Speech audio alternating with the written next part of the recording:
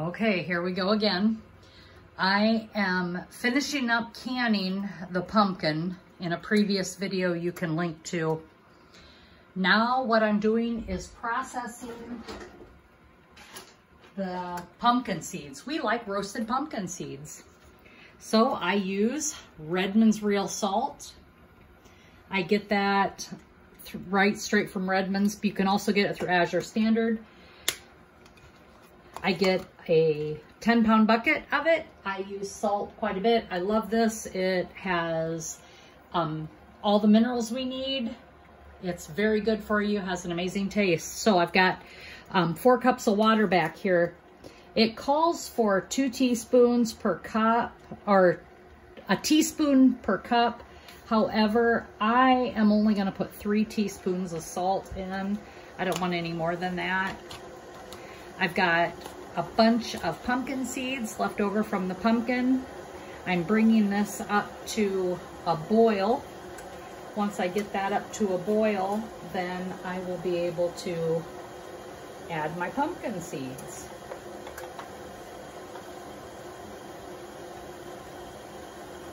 Some people wonder what to do with them. Well, we don't like wasting them, and they are a great healthy snack for us. I'm making it myself. I know what I'm putting in them. There's no preservatives in them. It's just real salt and seasoning that I use. So just waiting on that water to boil. Might take a few minutes here. And then we will add the pumpkin seeds.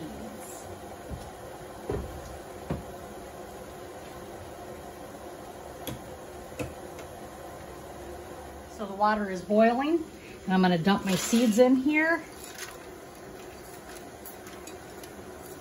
And we're going to let them simmer for 5 minutes.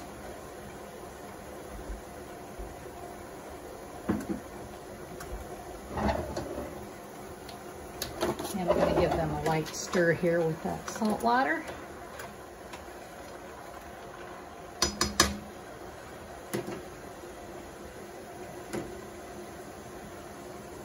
Turn that down just a little bit. And again, simmer 5 minutes. We're going to set a timer.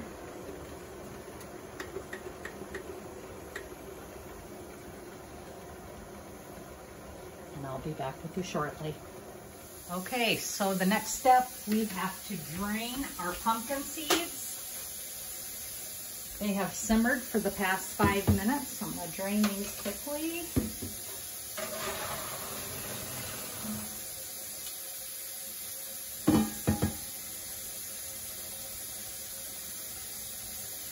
The oven is already preheating at 350 degrees.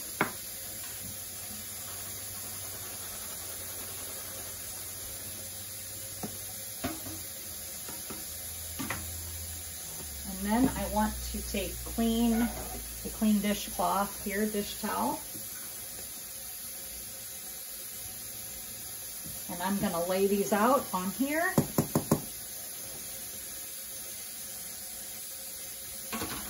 And dry them off and remove any of the other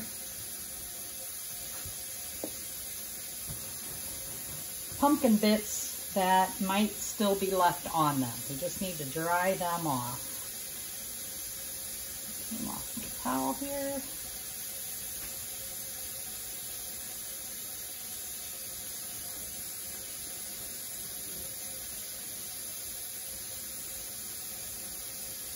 Get them nice and patted dry. And they're quite slippery. Just be aware of that.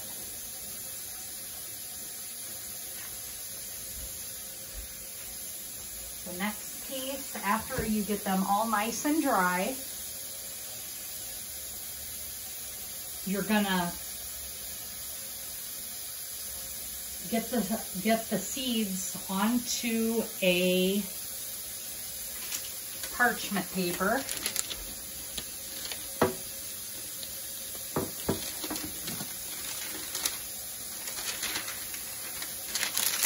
Lined pan.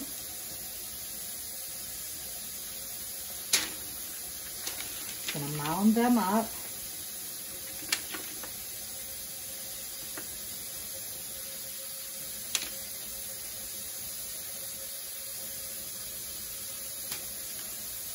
Seeds here.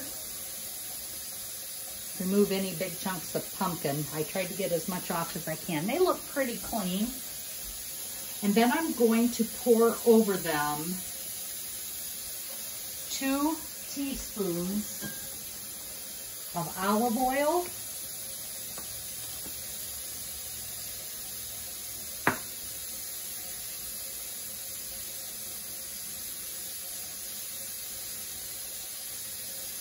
And the seasonings.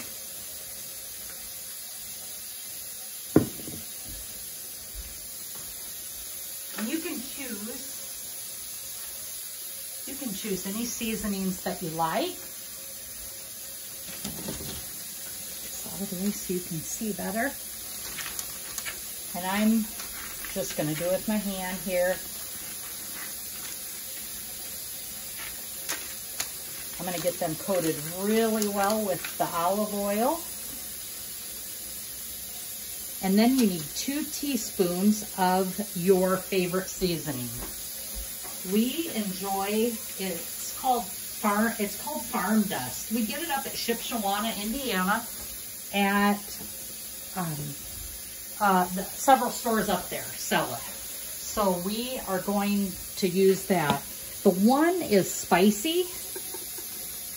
And so I'm just going to sprinkle that on them. I'm not really going to measure either one of these, but you just want 2 teaspoons total. And this one is non-spicy. And I'm just going to mix these up really well.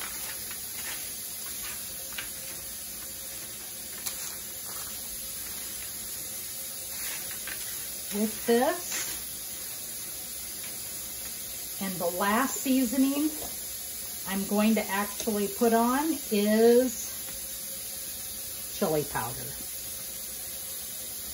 And I'm just gonna lightly dust these with that. Again, using my hands. You can add salt. This farm dust has Himalayan salt in it. I do enjoy that. This and the spicy farm dust gives it just enough heat for us.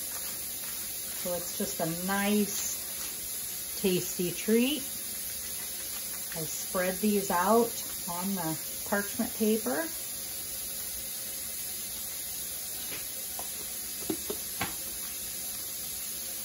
And in the oven they will go for 10 to 25 minutes, and that's at a preheated oven of 350 degrees. So there you go. You can see them in my oven, and we're going to leave them there until they're done.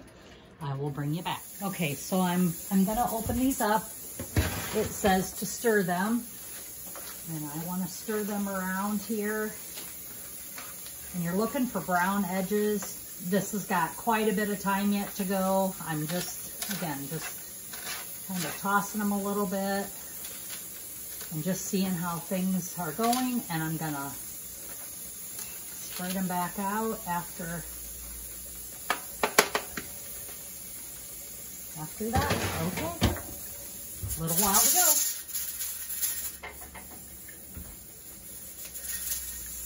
Okay, I believe our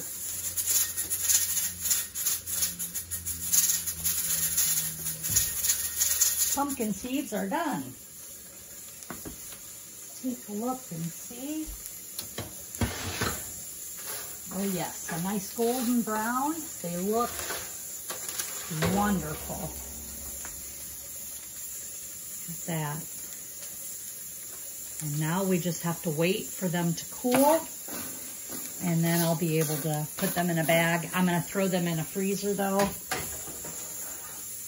freezer bag, so they'll store, but they stay great a couple weeks in the refrigerator. And we're done. Thanks for watching. Have a great day. And also thanks again for all the subscribers. I appreciate it. Be blessed.